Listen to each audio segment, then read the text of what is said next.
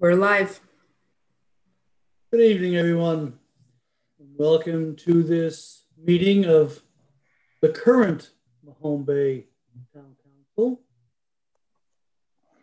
Glad to see that everyone is here this evening. And we have an audience with us as well, some citizens watching on YouTube.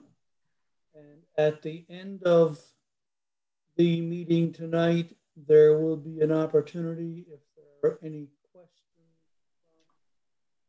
from citizens, then we would receive and respond to those questions. I'm Mr. Hyde, please. I'm just having some audio issues, Dave. I think unless I'm the only one experiencing it on your end, which is not something we've ever had with your feed before, but I just wanted to let you know. I'm not sure if there's anything you can do about it.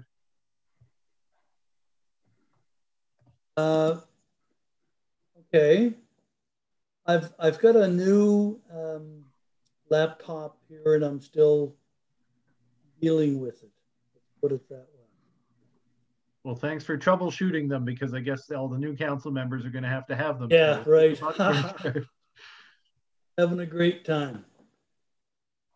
My Apple stuff, I can't, for some reason, is not working tonight. So anyway, that's here or there. We'll call the meeting to order at 7:02. You have an agenda that was mailed out to you. Any additions to the agenda? Or can we have a motion to accept the agenda as presented? So moved by Councillor Carver, seconded by Councillor Now. All in favor? Motion's carried. Let's go to the minutes of the last meeting. What is the wish of council? Would they be approved circulating, your worship? We have a seconder, Councillor Bain. Motion to receive or to approve as circulated. All in favor? Motion's carried. I think we have minutes from a special meeting, do we not? I don't have the agenda right in front of me because this is on the screen, obviously. I move they be accepted as circulated. Do we have a seconder? Councillor Feeney moved and seconded to accept the special meeting minutes as presented. All in favor? The motion's carried.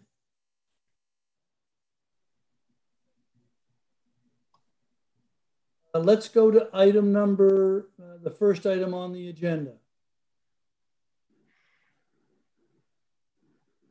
Mr. Hyde, can you put the agenda on the screen, please? Yeah, absolutely. Oh, I say that, but need participant sharing enabled. One of you, Kelly? Should be fine now. Yep, thank you. All right. It should be up there. Oh, excellent, thank you. So the minutes of the two meetings, we have no delegations or individuals who are going to address council. We have no correspondence action items. We have 3 information items in our correspondence log. What is the wish of council?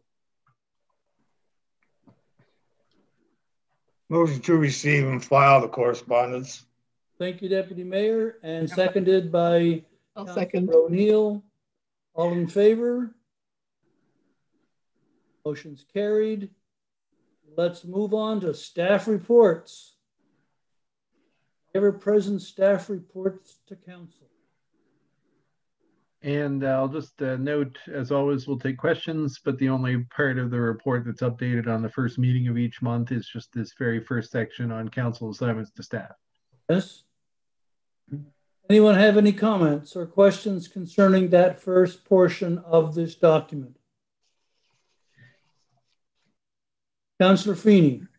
Mayor, item 6, the expected arrival of some corroborating information from TIR. I think that was on an earlier agenda with the expectation that tonight they'd be delivered. I'm just assuming that's just the work in progress and that will come down the train track here. Other November 10th or at some other date, between now and Christmas, maybe. Yeah, that's certainly the reason. So this one and two other pieces, the NSLC and status of funding for the Department of Energy Connect 2 application that we submitted, are kind of all tied up together. But I do expect that even though there won't be an opportunity for a staff report in October, that there will be an update to council later in October based on the status of Connect 2. And then that should kind of move everything along. I will note that I would not be surprised if we end up having to have a conversation at that time about prioritizing parts of the council's transportation project to move ahead this fall. And I think councilors should expect that there may still be a conversation about what we can accomplish this fall based on the funding levels. But I'll certainly send that out by email as soon as I do have anything new.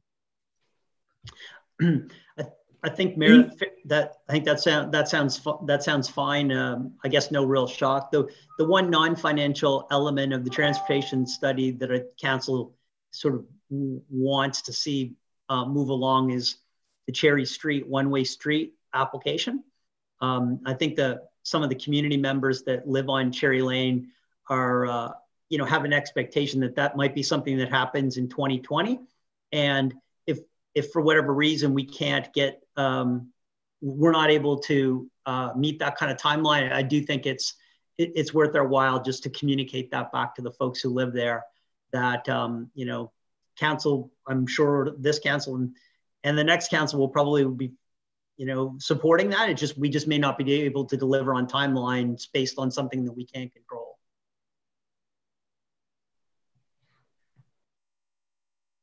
Speaking of that, the Cherry Lane one-way thing, CAO, are we talking about a couple of one-way signs and a no left turn? Or yeah, I think that's kind of been across the board. We went to CVCL and asked for professional estimates on all of these different components to apply for external funding. At the end of the day, I do think that even with having gone over these estimates with their estimator and with Derek and myself, that some of them are a bit high, and part of prioritizing them may be what we can do within our own budget. But I also think there's just an element of which ones can move ahead with speed. So that is where we know, relatively speaking, what needs to be done with it. I think that the time of year is more of a factor for some of the other components. I think we'll just have to see what happens, but I do believe that reasonably that Cherry Lane project will be able to move ahead this fall. And Mayor, just couple more brief questions under service stats and the bylaw enforcement item. I'm wondering, and I know we really can't speak to it directly here, Mo, but I think there is an issue around. I'm hearing more through the grapevine about the containers. I think we're up to 4 containers in town, and that might be just something that we could come back to either directly via email or put that back on the agenda to talk about bylaw enforcement in that area at a later date for either this or a future council. I think everybody's well aware of that issue at this point. Difficult to discuss right now, yeah. But I can say that the enforcement professionals involved are involved. Fair enough. And by the time of the next update to the section of the report, which, because of the election, there's a bit of a gap there from September 24th to November 26th, but I expect we'll have a little bit more to add at that time, what we can add publicly. I'm going to go back to Cherry Lane. We approved that some time ago. I don't see it as a big ticket item. I really don't know why the process is bogged down for 2 or 3 signs. And the people were very enthusiastic with the decision that was made by council. That was many months ago now. And I'm just questioning why we aren't able to move these things ahead very quickly. I don't see signs as being a lot of money, even if they're temporary, waiting for the Cadillacs. I just don't quite understand the delays like that. You know, as I was saying to Councillor Feeney, the delay is because council directed us to apply for external funding. So the Connect 2 program provides up to 75% funding, and our total transportation projects this year were 158,000, I believe. So, you know, we're looking at about $100,000 of external funding there.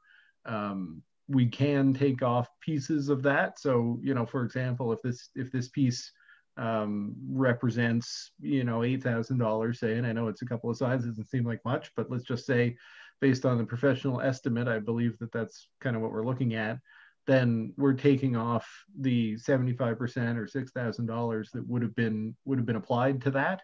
So, you know, council can, and I think maybe will want to make that decision as we move into the fall.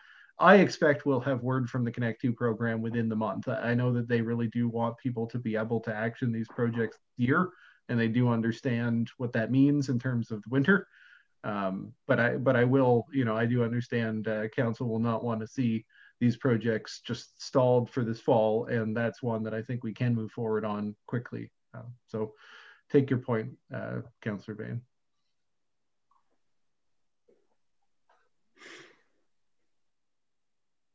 Any other comments or questions?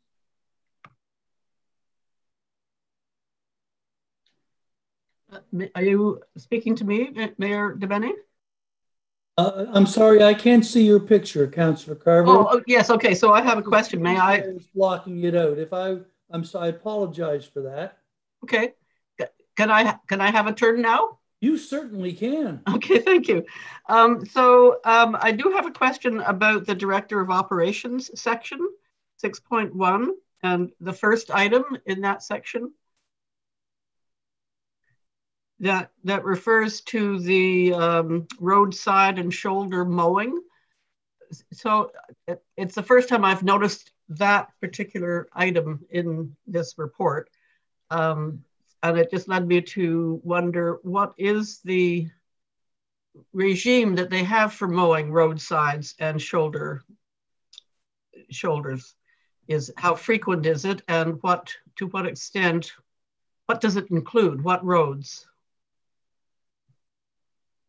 Well, it's a broad question. I mean, they do maintenance as required. So some streets, admittedly back streets, they're not on them as much. You know, there are three different factors, I suppose. There's, you know, traffic flow, occasionally vegetation's an issue.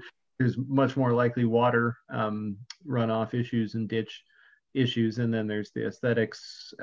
You know, I think most of the time the streets that require a lot of roadside vegetation maintenance are places where there are roadside ditches or otherwise above ground stormwater drainage. And then, you know, that doesn't happen to be areas that are necessarily the most aesthetic. So you get somewhere like Edgewater Street, which has both. And, you know, they may be down there more often. Long Hill Road has a lot of roadside ditches, or Kinburn, but they're not, you know, aesthetically as noticeable. There's a lot of different factors. Obviously, also in the course of a summer, different summers, there's different amounts of rainfall. So they do them as needed would be the simple answer. But I can certainly, I think it's worth in the future in our asset management conversations, you know, I invite Derek to have a broader conversation on that subject. And if you're interested, whether or not you're on that committee, you know, I'm sure we will get there. I don't believe we have a published standard in terms of roadside maintenance at the current time, but that is something that we may want to consider. I'm asking partly because it's something that I've noticed personally over the years, and just recently in conversations with community members, the issue has come up a few times, people noticing mainly the aesthetics, although I certainly appreciate the functional issues, but it's the aesthetics that people have spoken to me about. So I'm just putting that out there and wondering if that is something that could be noted. Yeah, we did have some complaints, and I'm glad that Derek was able to respond and do that, particularly along Edgewater and coming into town. And yes, Councillor Carver, it was all aesthetic. It wasn't for other technical reasons. It was just strictly for appearance of the entrance to the town. Thank you. And I think that's really important for the town that we put our best foot forward when we can. I echo those sentiments, Councillor Carver. I have addressed the issue at least 3 summers in a row to staff about mowing the strip, in particular Edgewater Street. The other piece that I find difficult is up Clearway Street beside the cemetery. We're talking about improving the fencing, the look of the fencing around the cemetery, and you've got this jungle of growth in the ditch going up beside the cemetery. And frankly, it looks like it's terrible looking. Edgewater Street, it is aesthetics, CAO, but it's also a safety hazard because you often cannot see beyond the tall grass on Edgewater Street. We've discussed over the last 3 years of something like a sickle mower that goes on the side of the town's tractor to facilitate keeping those grasses mowed.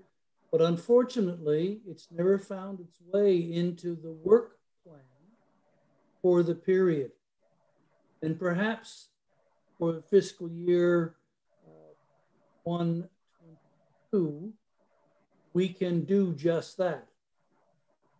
Find a way to embrace the technology to allow us to easily keep those ditches aesthetically more pleasing, but also more functional.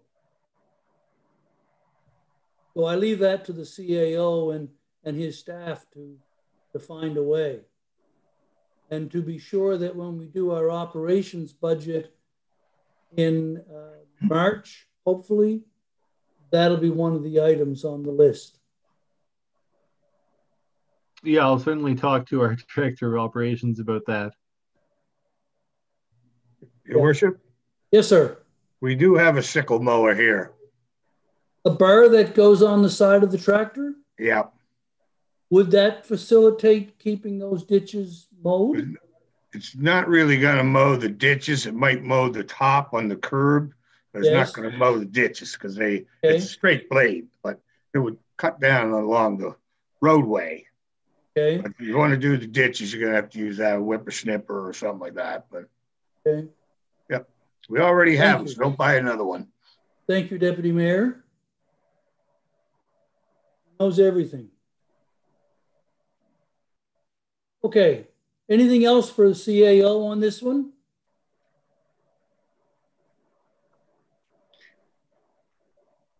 Okay.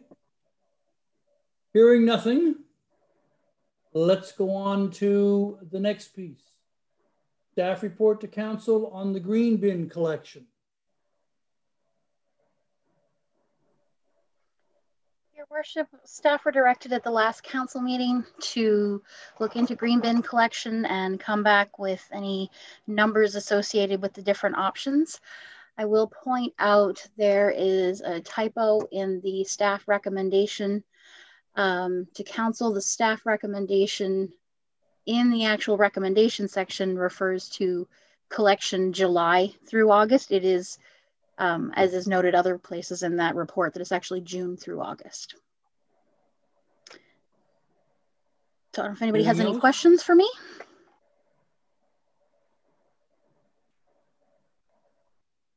Deputy Mayor, you're on mute, sir.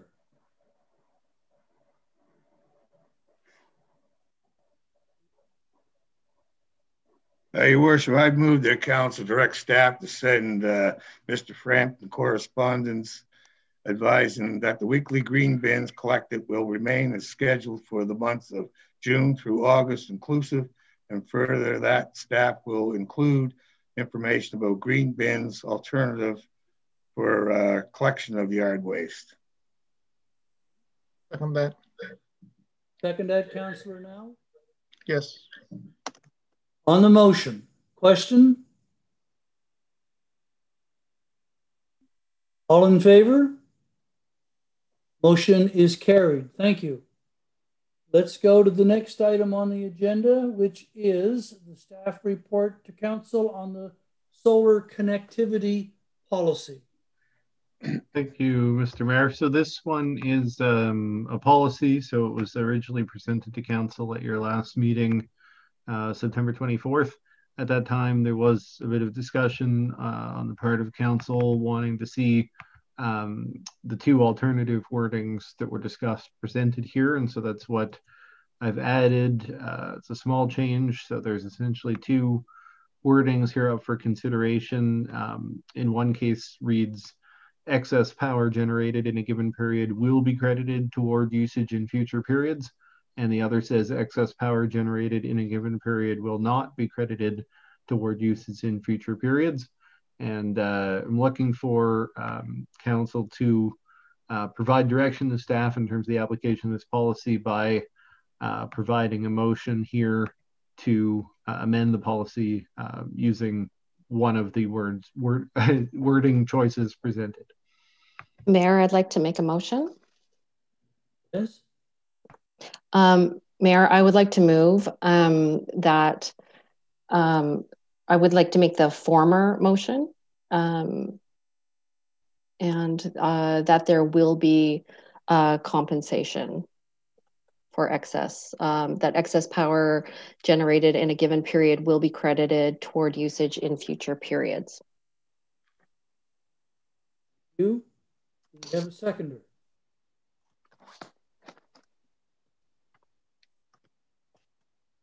Carver is seconding. I'll second it there. Couldn't find my Councillor Carver. So the motion is that excess power generated in a given period will be credited towards usage in future periods. CAO, is that in immediately successive periods necessarily, or is it at some future date, or? So this is modeled on what's done in Berwick and Antigonish, which just essentially is a rolling credit. So at the end of a month, if power produced exceeds power consumed, then a credit is tracked on the next month. If power produced doesn't exceed power consumed, then the previous month's credit will be applied before purchasing power to make up the difference.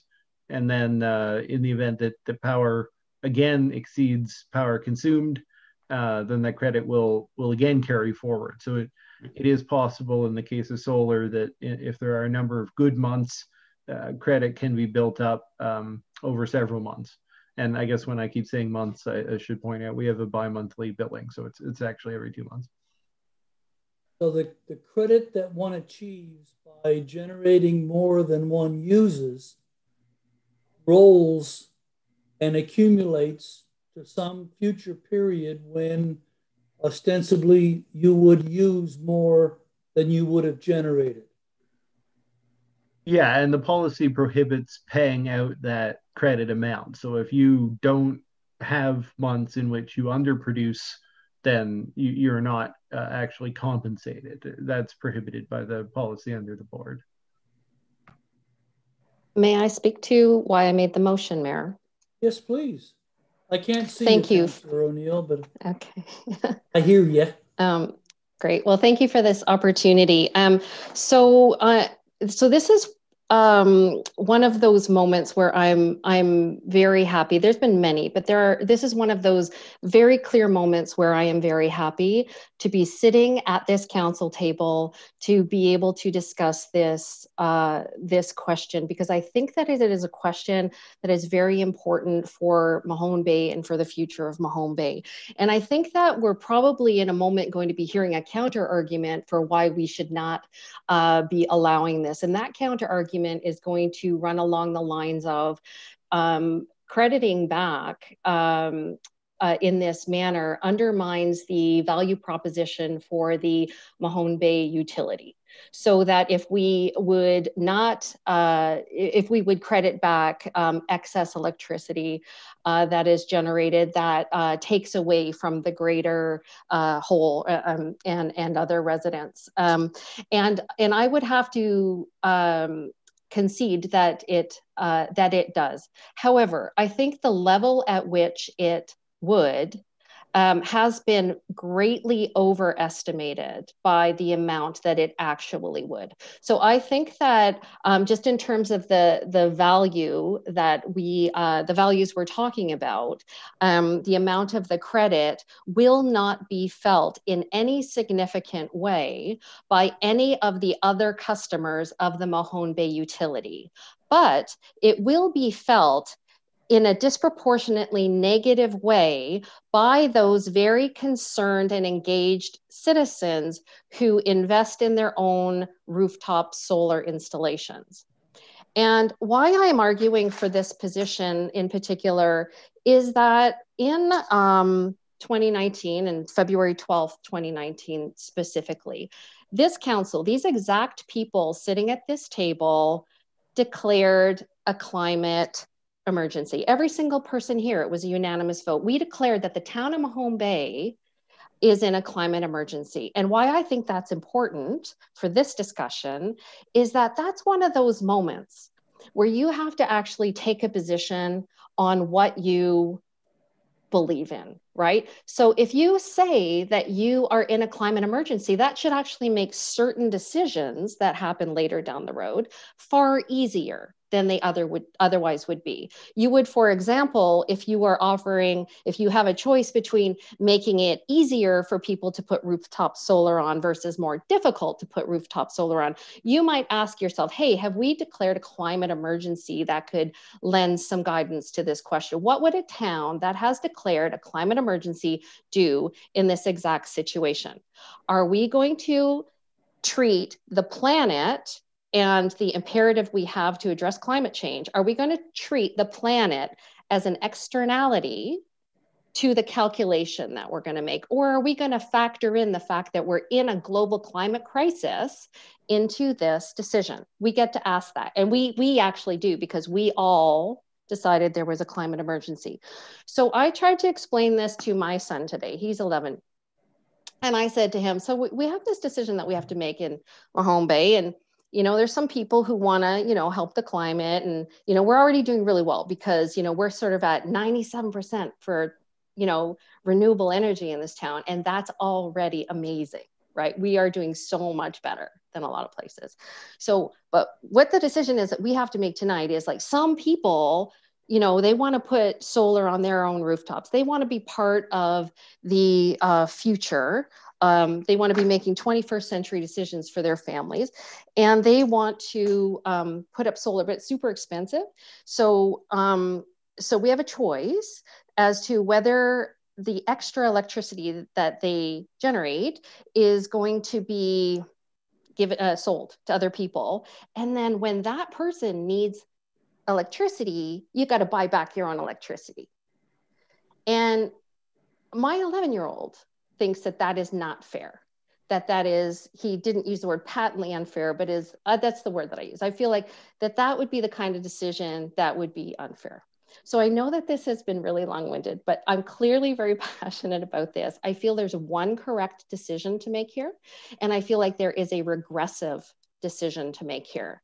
And I would like to make a progressive decision on this point that will not, in fact, cost the residents of Mahone Bay much relative to the option. And I would respectfully just open the floor to more conversation, but I would like to call a recorded vote on this motion. Thank you.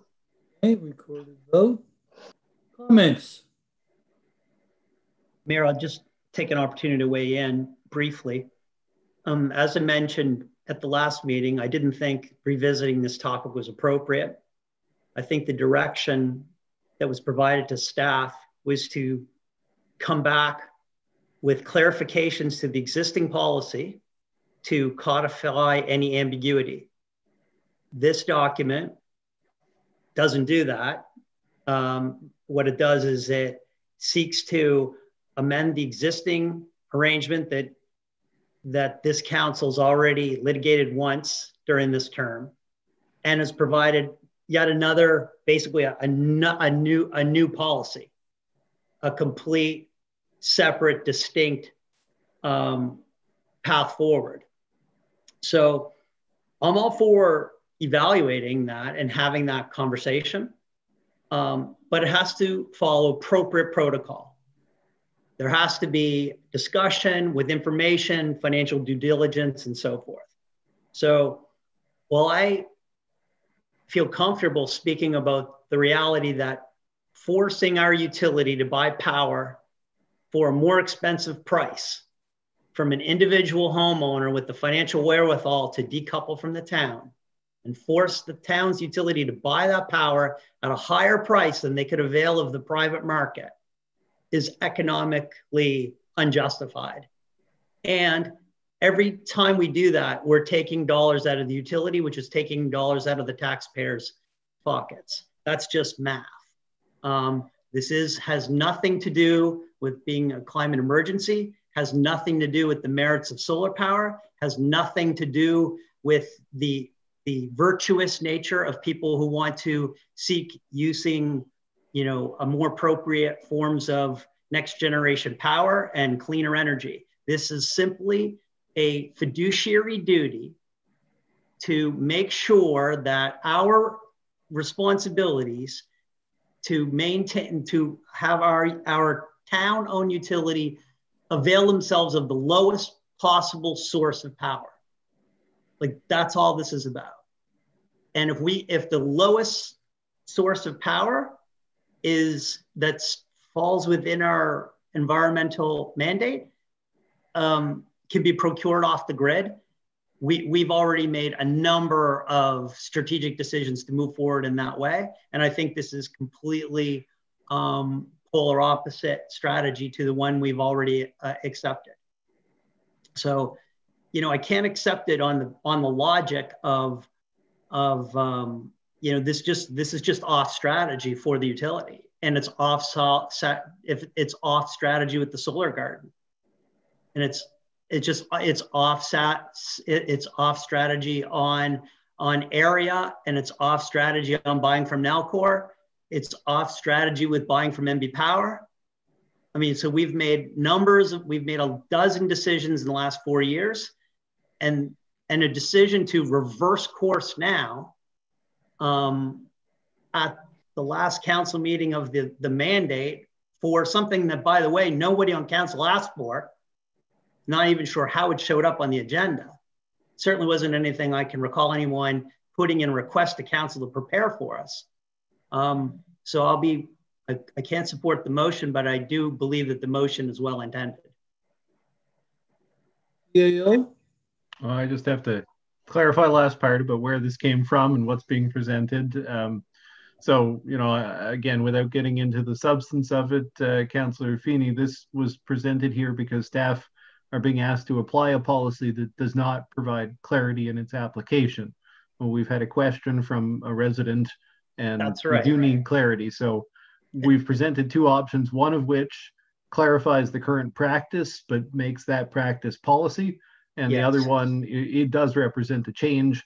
And the reason we presented an alternative there is because when we scanned the other jurisdictions, we did find that, it is distinct what Mahone Bay has been doing.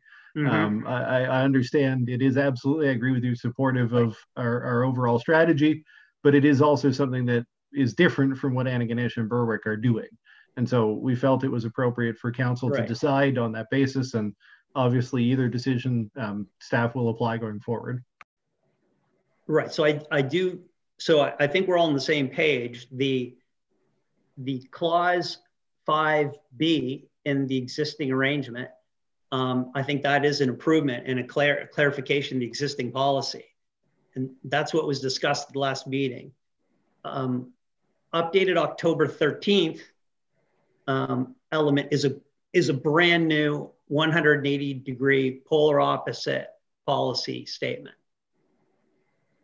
I'm unaware of anyone in council who's asked for that. and I'm unaware why it's here. The other way around. The October 13th is the one that was requested, which clarifies the current practice of not crediting forward. And was that not discussed at the last council meeting? And was not direction provided by council at that time?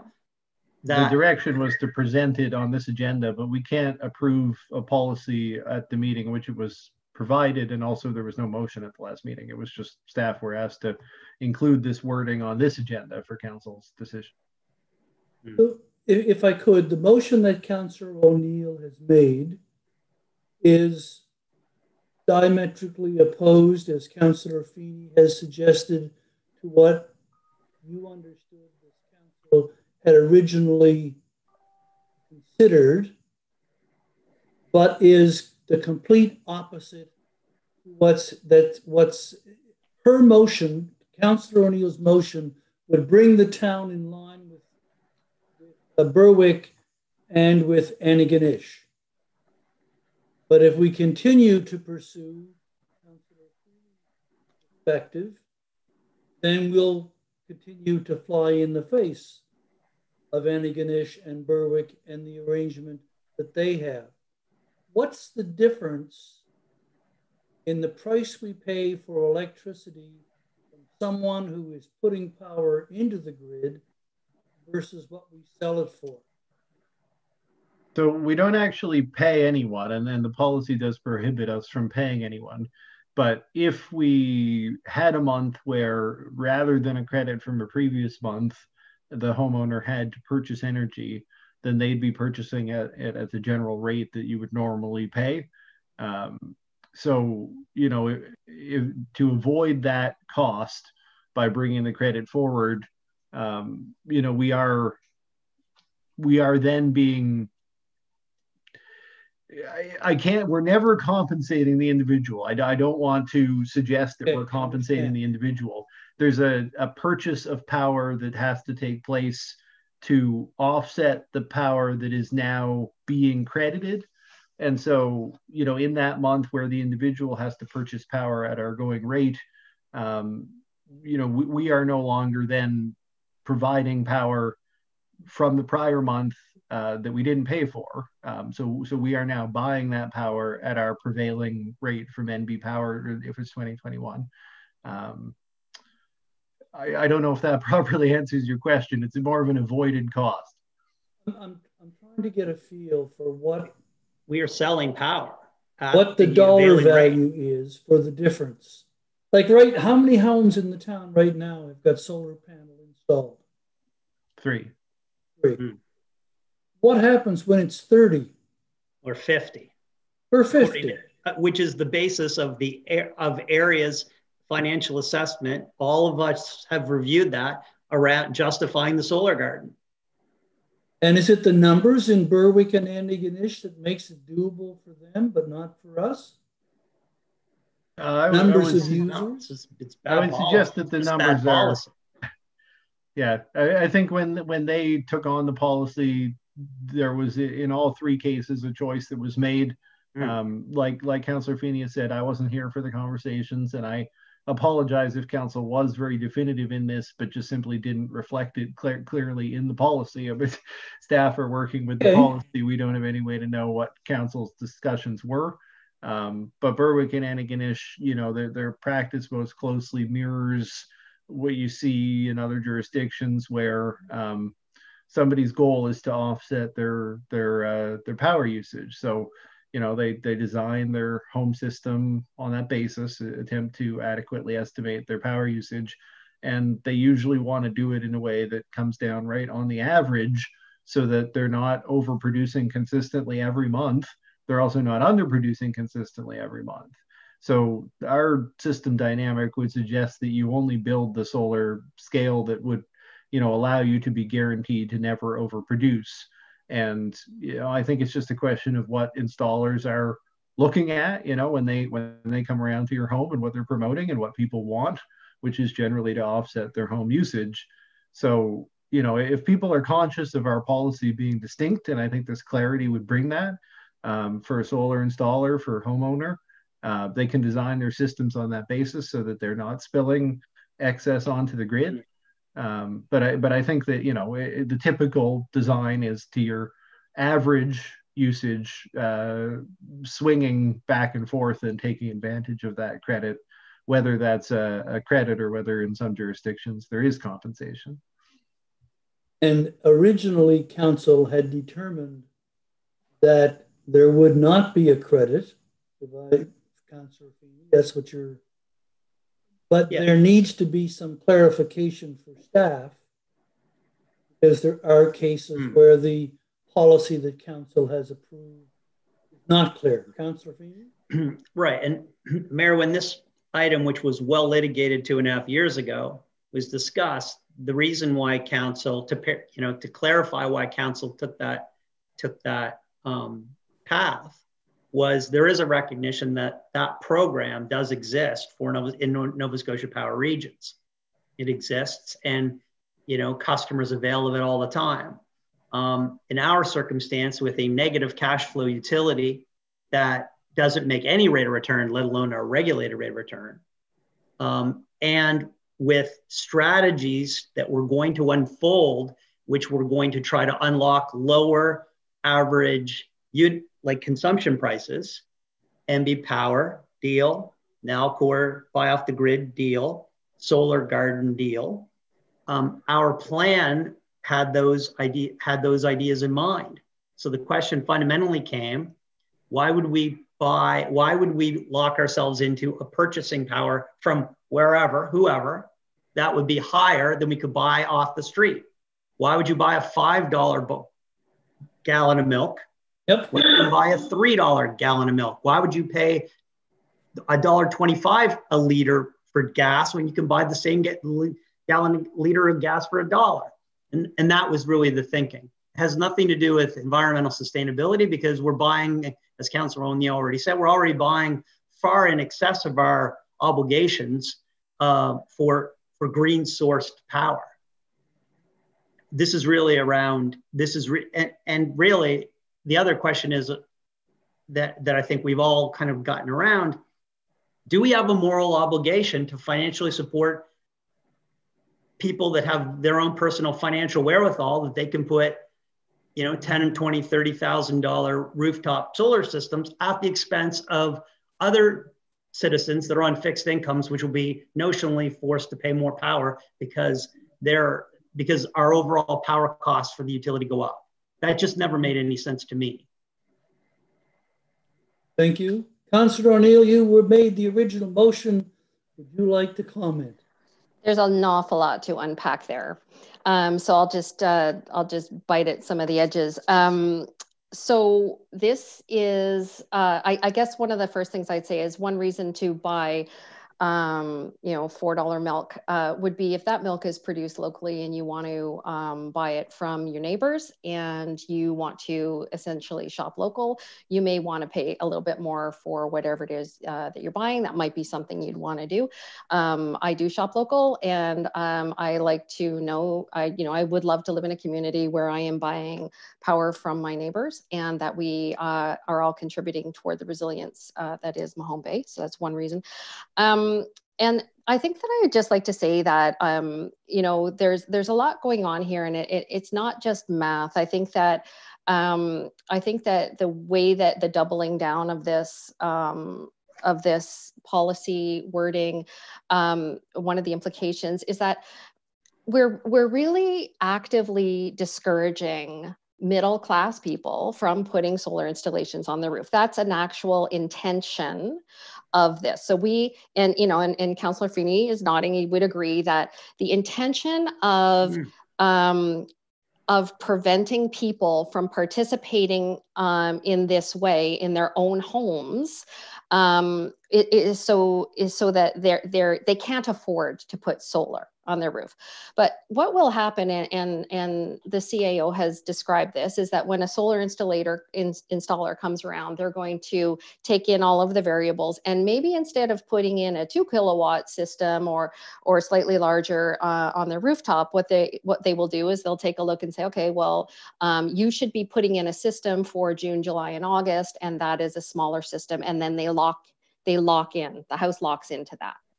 And what one of the problems with that is that is a moment in time. That is a decision, a long-term decision being made with today's numbers. And what you actually have, so today's numbers are the price of solar installations. It's very expensive. So that this strategy will work. It will prohibit residents of Mahone Bay from putting solar panels on the roof. That will be a very successful strategy because middle-class people can't afford to do it. Only very wealthy people can afford to do it. Okay, so then, but what will happen is the price of solar is going down year after year after year after year after year. And where that person probably should have put a much larger system on their house that could factor into some potential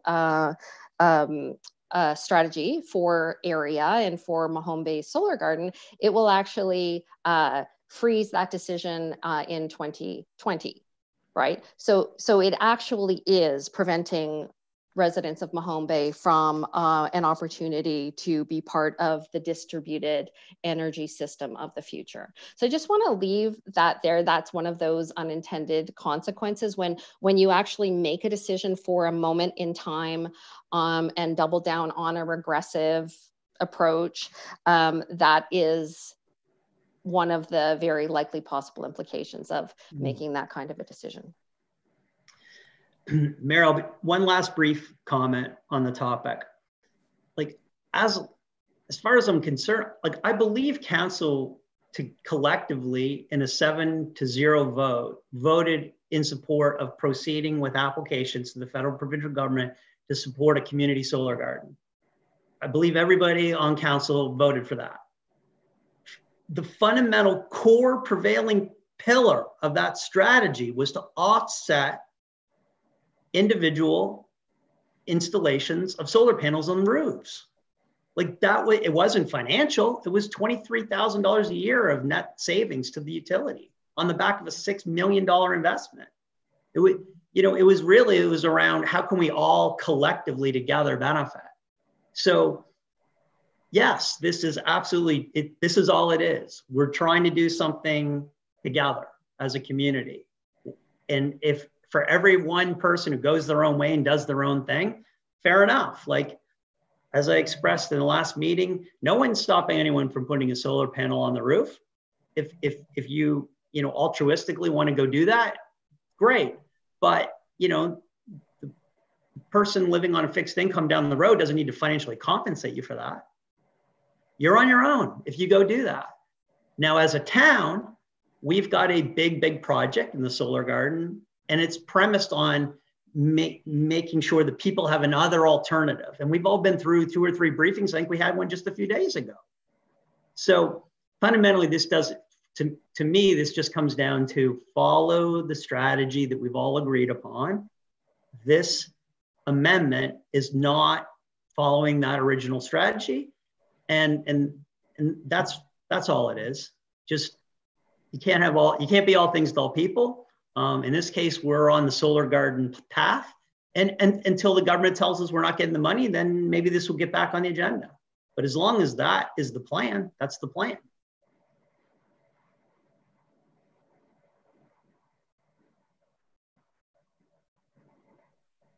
Does anyone else wish to comment? Councillor Carver. I don't see it as an all or nothing, or all one way or all the other way. I think we can have both. And I don't like the idea of forcing people who have installed their own solar systems into a box. I find that objectionable. I would rather have a system where people have choices. And we've talked about the fact that it will not likely make a huge financial difference. I may have misunderstood, but that's my understanding. And we've talked about the solar garden as an opportunity for people of all income levels to buy in to the philosophy of solar power, and which is one reason why people put it on their roofs too. They believe in the philosophy as well as in the finances. But I think we can have both. I don't think it has to be all or nothing.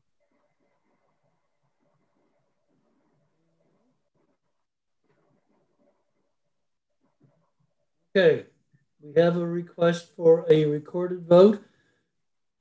Town Clerk, would you read the motion, please? Certainly. Motion by Councillor O'Neill, seconded by Councillor Carver. The council amend the solar connectivity policy so that excess power generated will be credited toward usage in a future period.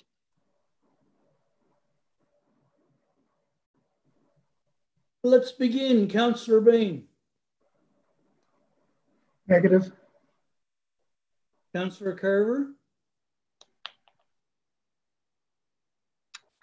For, yes. You. Councillor Feeney. I'm a nay, Mayor. Deputy Mayor Noss. Hey. Councillor Now. Hey. Yeah. Councillor O'Neill. Yes. Yes. I'm an A as well. So by a vote of 5-2, the motion is defeated. So, Mr. CAO, are you comfortable that the clarification to staff is now agreed upon? No, I'm not. I'm hoping Councillor Feeney will jump in and make a motion to amend the policy with the other wording that was presented. And then if that were approved, and sorry to Joe to put you on the spot, it could be anyone, but you did speak eloquently in favor.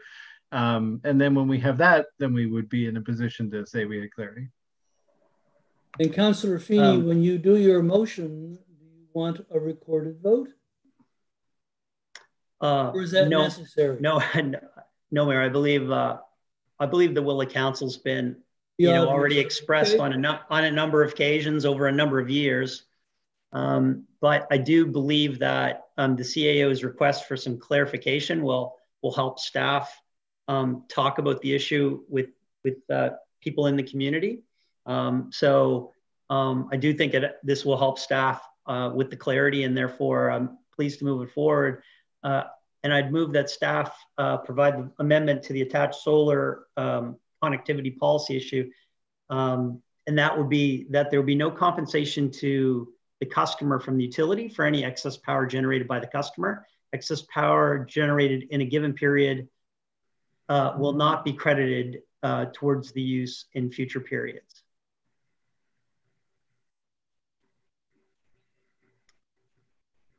I'll second the motion.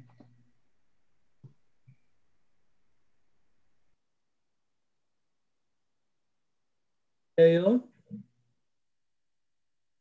just wanted to say really briefly that I thought it was great to have a council here where we're able to debate the best way to move forward with renewable energy, and where everybody around the table is pursuing that common goal, and we're just looking at the policy solutions that will get us there most effectively as a community. So, I think it's a pretty great discussion to be able to have with the council. I just want to thank everybody for engaging in all the pros and cons in this way in a manner that our residents can look on.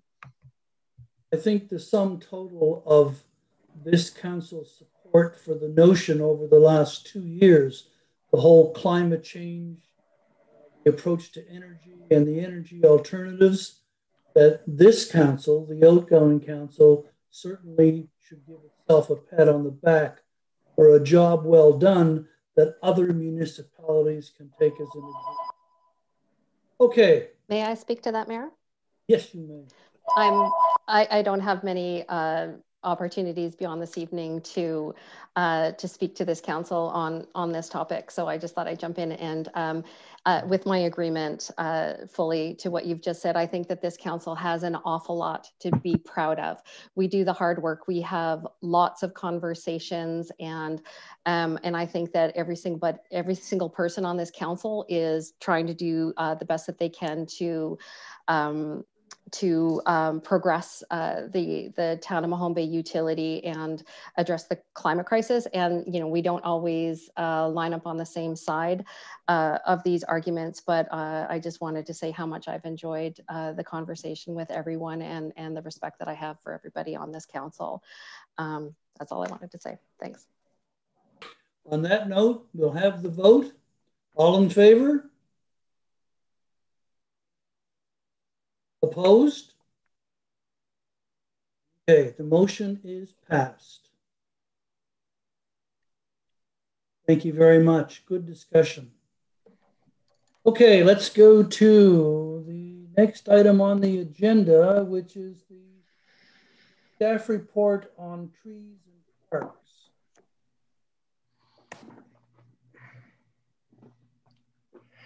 All right, I'm just bringing this up on the screen, but while I'm doing that, I just wanted to say that this report is an attempt to address a number of motions that council put forward.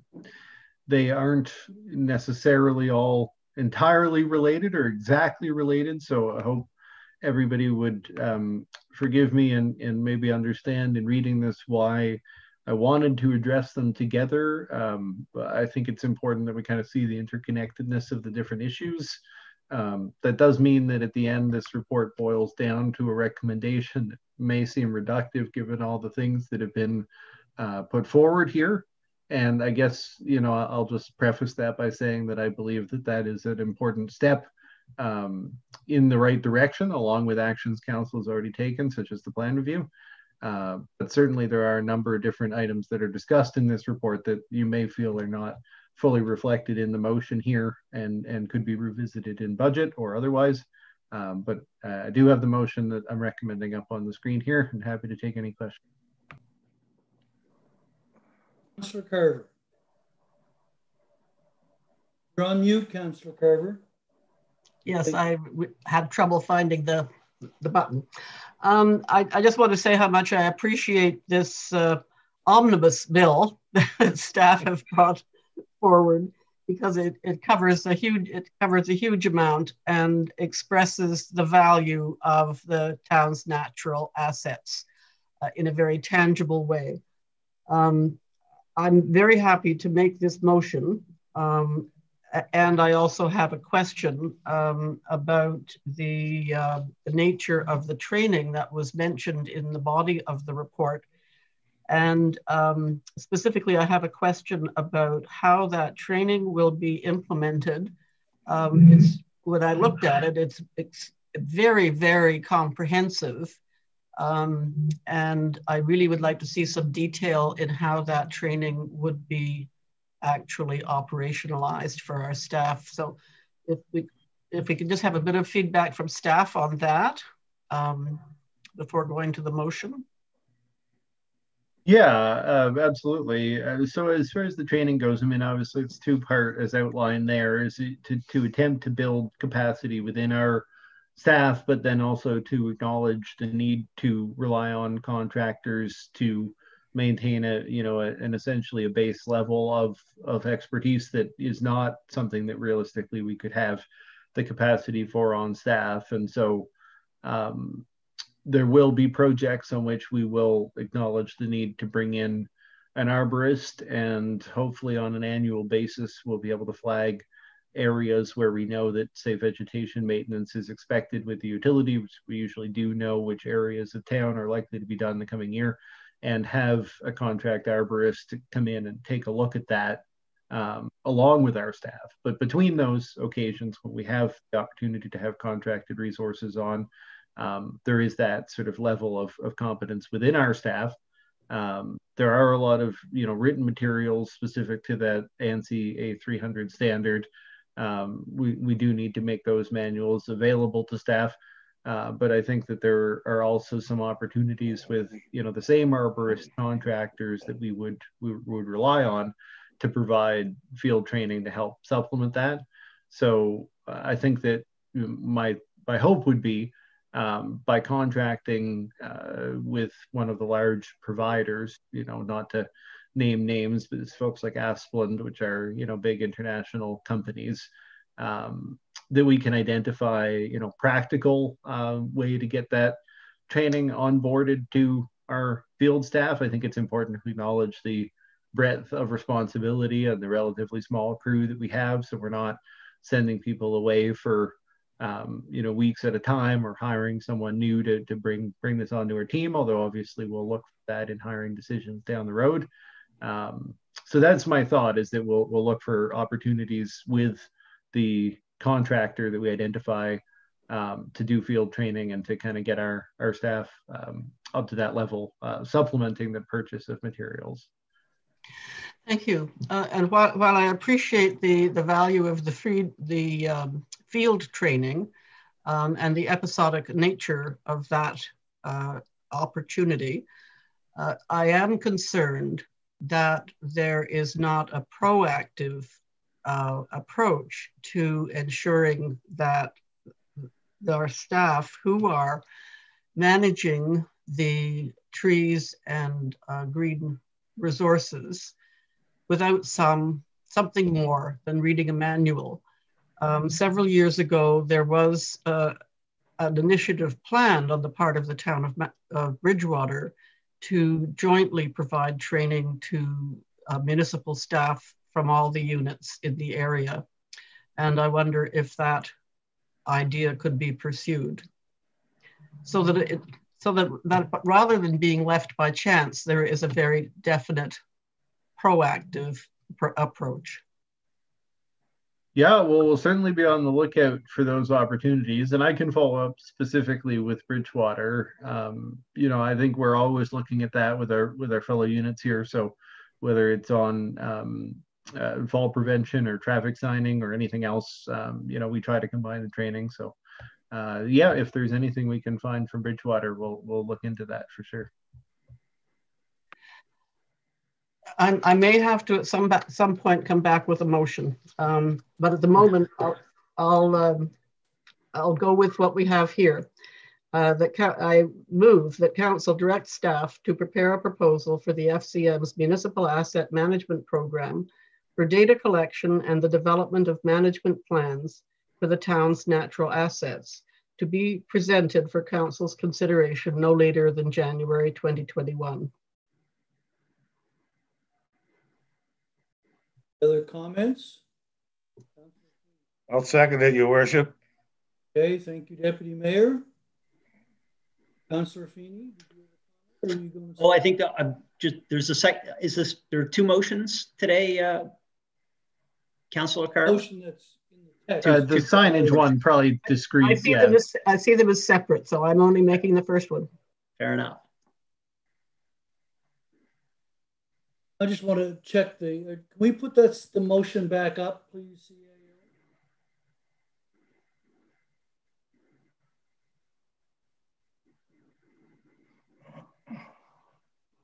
Yes. I had the same concern when I read this, and it's in a number of different locations throughout the text of the article or the response that was provided. You know, it talks about that our town consists of about 768 acres of land, 1.2 square miles. Of the 7.6 acre, or the 768 acres, 5.2% are owned by the town. That's either forest or parkland or cemeteries and some naturalized woodland as well. When I read through this, I see references to trimming town trees, natural assets in our asset database. It talks a lot about assets in the town, trees in the town, forest in the town. I think it needs to specify town-owned property, not trees in the town, because that alludes to the trees that are on private property. This is an issue for town-owned property, not private property. Certainly educate the homeowner, educate the property owner about trees and how to deal with issues, and arborists have trees inspected. But as a former councillor once commented, we're surrounded by trees on 3 sides in Mahone Bay. Start preventing property owners from dealing with their own property would be a travesty. And the way this is worded It does not specify town-owned property or town-owned trees. It talks about town trees. Well, I've got trees in the town. Deputy Mayor's got trees in the town. We all have trees in the town. But this policy or this program should be relevant to the trees that the town owns, that 5.2 acres of woodland and cemetery and whatever. I would suggest an amendment to this motion so that it talks about for the town-owned natural assets, but it be town-owned. I can't make that motion, unfortunately. The amendment, but someone else can. And that certainly was the intent of the recommendation with the capital T there, but somebody could find that lacking in clarity. So certainly that wouldn't change the intent of the motion. No, it would not. I would reframe the motion to say management plans for town-owned natural assets. I agree. Thank you, Councillor Carver. The seconder agrees. Yep. Okay, Council, the motion then that Council directs staff to prepare a proposal for the FCM's Municipal Asset Management Program for data collection and the development of management plans for the town-owned natural assets to be presented for Council's consideration no later than January 2021. All in favor? I can't see all the hands, but anyone opposed? Good. Okay. Thank you. Yeah. Just a quick question, if I could. On that. What about the second motion? I see at the end there it says about a town tree committee.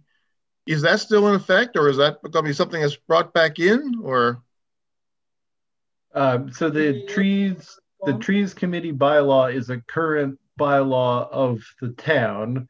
Now, when we adopted the committee's policy, it was acknowledged that we were no longer using a tree committee as defined in the bylaw. It's an operational committee, so it's part of a former structure of government that no longer exists.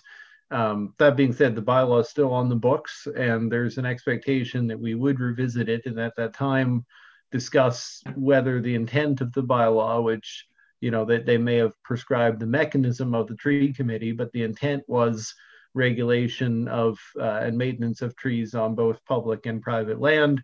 The public land part is covered by our structure, which places that responsibility under Director of Operations. We've had lots of conversations about how we best use that responsibility. But the private land part is still something that, you know, is not discussed, is not otherwise covered by any other town bylaw. So when we get around to a point where that bylaw could be repealed, council can discuss at that time if there is any intent behind it that is not adequately covered elsewhere. But the recommendation of this report was that council wait until the municipal planning strategy and land use bylaw review period was over, because that would give us a better sense of whether private trees were adequately protected by the provisions of those bylaws or required additional regulation. And I think that is a good subject that will be discussed, the trade-offs where you're looking at infill versus sprawl, protection of the urban tree canopy versus the natural woodlands. So there is some discussion within that plan process. And then after that, yes, council will need to take a look at that trees committee bylaw for repeal or revision. Thank you. I noticed in the tree committee bylaw that the town can come on private property and spray trees. Required. That's how outdated I think that notion is. I was just advised that my volume is still a problem with it. It's something on this laptop. I don't know what it might be, but I can have it refer it to the IT people. Well, Mary, you've got 4 years to get it fixed. Oh. Yeah. Oh, yeah. So I haven't stopped sharing the screen because, as was pointed out, I think Councillor Feeney had asked about there was a second recommended motion here, just because I didn't want to forget. Didn't fit in with the rest of the report at all, so I created a separate motion just to carry that forward to budget if council is so inclined. So I'll just leave that there if anyone wants to make that motion. Otherwise, we'll leave it on the table. Councillor Feeney? Mayor, I'd move the council refer improved park signage to the 2021-2022 budget process for further consideration. Second that. Councillor Now. Mayor, that was just before we vote on that. I think this topic did come up at the Heritage Advisory Committee last month, and there was a lot of committee support for improved signage, especially around the aquatic gardens in that area, interpretation. And I know we've got a deferred beautification initiative, which can get recrafted next year. So hopefully this will augment what we've already kind of got in our priority list under that program. I was at a committal service at the Park Cemetery, and a person fell and was injured. And we called 911, and it took 8 minutes to explain to the person on the phone where the Park Cemetery was. Because there's no sign with a road number, if you will, down on Kinburn Street. It's really difficult. The person is sitting there, laying there with a broken arm, as it turned out, and we're trying to get the ambulance to deal with it. And she was rather elderly, and they didn't have a street number. So I hope, as part of this new wayfinding signage, look at issues as minor and seemingly as that's the way to the cemetery, but in fact, this person waited for medical help. Anyway, we have a motion on the floor. Moved and seconded. All in favor? Motion's carried. Okay, let's go on to the next item. CAO, can you enlighten me? I can't see it on my iPad here. Next agenda item. There we go. Age friend. Oh, COVID-19. Nothing going on there with COVID-19. There's nothing, I don't think, that I can add other than what you're seeing in the news, the situation in Quebec, Ontario, BC, now in New Brunswick, the potential or the consideration for reducing the size of the Atlantic bubble. At the chamber chat tonight, first one that they've had since March, they did talk about the impact of COVID on businesses in the town. And the suggestion was the B&Bs in particular, those dealing with the accommodation side of it, have been adversely affected because most of the business we've been seeing during the summer season have been day trippers. 80% of them from around Nova Scotia and most of them from Metro, which is great for the vendors and the eateries, but not so much for the B&Bs. They're looking at ways of keeping that momentum going, not the least of which is the upcoming Christmas festival. More about that to come. Okay. Councillor Carver, Age-Friendly Community Committee. You've got the report. Are there any questions from the draft minutes? Yeah, sorry. I was just going to add something to the COVID situation in relation to the chamber. I thought the statistics that they reported for the visitors at the Visitor Information Center were astonishing. They had 2,800 visitors, yeah, the vast majority of whom were from Nova Scotia, But by comparison, the Visitor Information Center in Blockhouse had close to 1,000, and also the same in Lunenburg town, the Blockhouse Hill. In fact, they moved their visitor information resources down to the museum in Lunenburg. So the chamber did a phenomenal job in keeping the Visitor Information Center open this year and welcoming visitors. So that really augured well, I think, for activity in the town. Yes, so the Age-Friendly Community Committee, I don't have really anything to say other than that we had a really good conversation with Jason for the Plan Mahone Bay project. People really appreciated that opportunity to provide that input. So.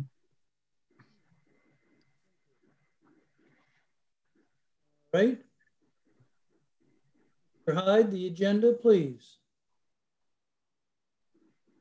Let's go to the Asset Management Committee's draft minutes.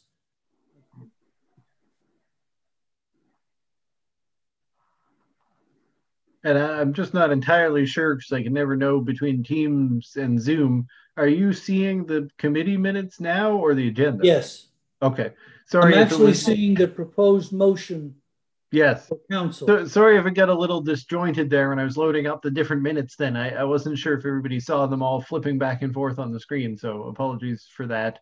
Yeah, I loaded this one up, just wanted to highlight the motion since I think this may be the first time the Asset Management Committee had provided a motion. So for this is an unusual one because the mayor is the chair of that committee and the mayor's not usually making a motion here. So perhaps Richard, as the other member of council, if you want.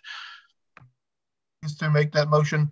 So I'll move that council approve the draft asset management posters and fact sheets developed by the committee for the public distribution.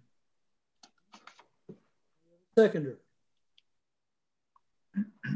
Did somebody second it? I'll second it. I think John did. Sorry, I've still got the minutes okay. up on the screen.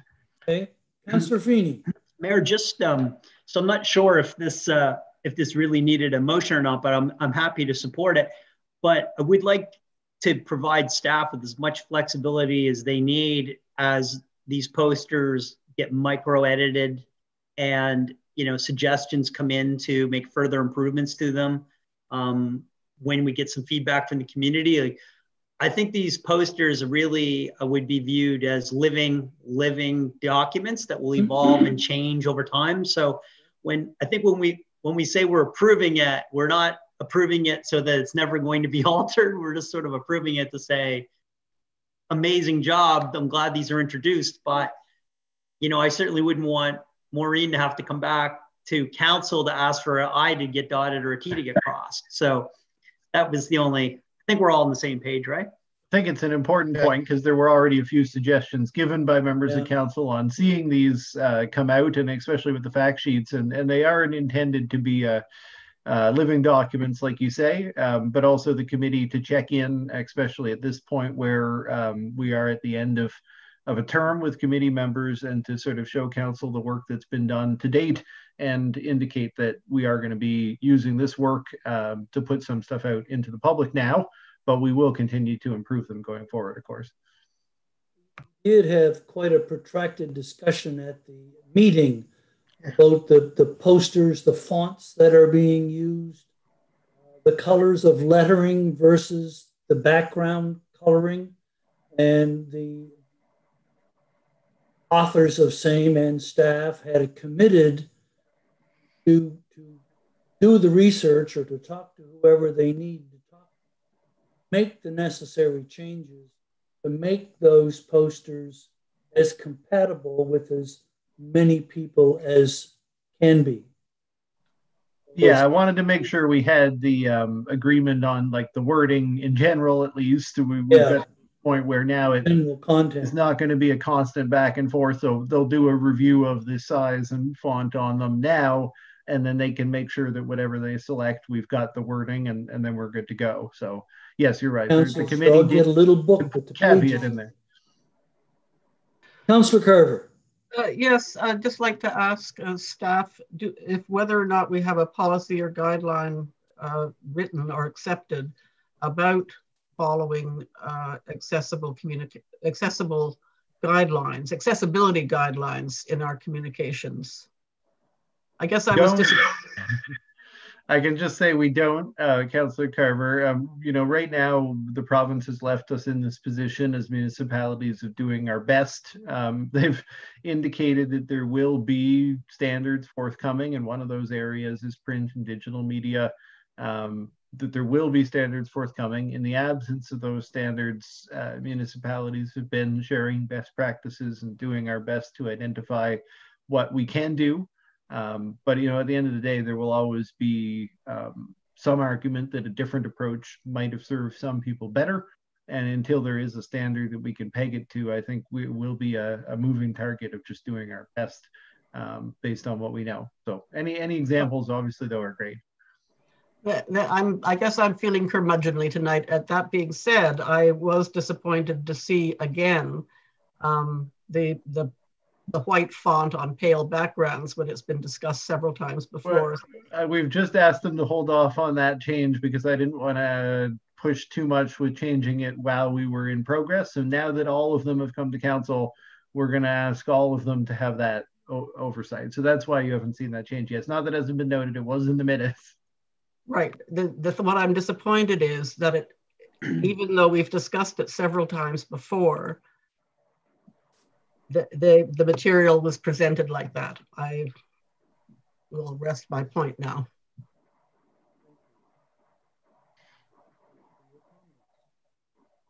Okay, anything else? Right. Let's go on to the MJSB draft minutes of August. We're in discussion on the, I think we're still in discussion on that motion. Which one? Accepting of the posters. Oh, I'm sorry, you're right. We haven't voted. Pardon me? We haven't voted on the poster motion yet. No, we have a motion on the floor though, don't we? Carried away with these discussions. All in favor? Motion's carried. Thank you for picking that one up. So let's go on to the MJSB draft minutes. Comments or questions? MJSB?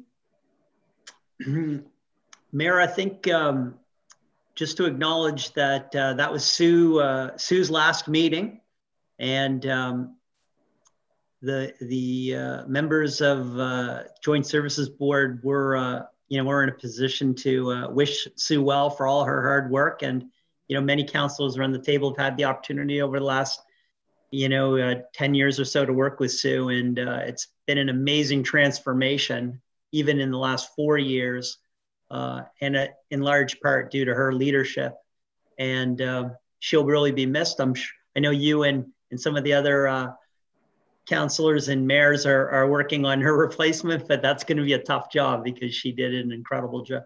She was an incredible resource, and it's going to be very difficult to replace someone of that kind of talent. We have 2 candidates left in the process to select for her replacement. And actually tomorrow morning there are face-to-face interviews with candidates and the selection board members in Bridgewater.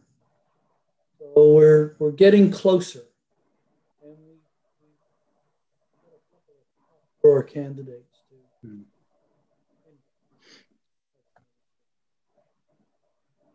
There is an MJSB meeting, I think, tomorrow night. Yes, yeah, a special meeting. Okay, let's go on. No cupcakes. To Lunenburg County Senior Safety Program Report. Yes, as usual, the report is there about the activities of the program during the previous month. So that was September. They're still carrying a big caseload, and Mahone Bay is still well represented there in terms of the numbers of clients that they're seeing. Unless there's any questions about the report, I just want to make one other bit of information available. Any questions about the report? Nope. Well, the public library has received funding from the United Way to do it, what has been called in the past a telephone assurance program. It's called Caring Calls. So they have hired a really terrific person to reach out to seniors. So they're receiving names and numbers of people who would be willing to receive caring calls. It's a way of trying to address social isolation amongst seniors. And I think it's a really, really good program and very much needed. So if there's anybody that you come across who might benefit from that particular kind of call, their new hire, Marilyn, has just a way with her. And I know, and I'll tell you how I know, is because I received a call from Marilyn and I said, why are you calling me? And I'm a senior, clearly. But she said, we're going through our records and checking our birth dates. We're doing it on the basis of birth dates. But I had the personal experience of her approach, and she was really, it was really, really nice. So I can send you the poster by email tomorrow. Okay, I think that is the end of our regular agenda. We do have an in-camera agenda. Would you like to, do we have any questions from the public, Clerk? No, there are no questions from the public. Before the public leaves us, I would like to publicly recognize that Councillor O'Neill, Councillor Bain, and Deputy Mayor Noss will not be back for our new council in November. They have, as they say, done yeoman service, or would it be yo person service, and contributed much to the success of this council. And I personally would like to thank all of you who will not be returning for making my job easier. I do hope that continues in November. But thank you very much. And with that, I would entertain a motion to go in camera. So moved. So moved. Do we have a seconder? Councillor Noss. CAO, are we going to stay here or go to? I think we can just get Kelly's verification when the YouTube has been closed down, and then we should be okay to stay here this time. Okay. Just give me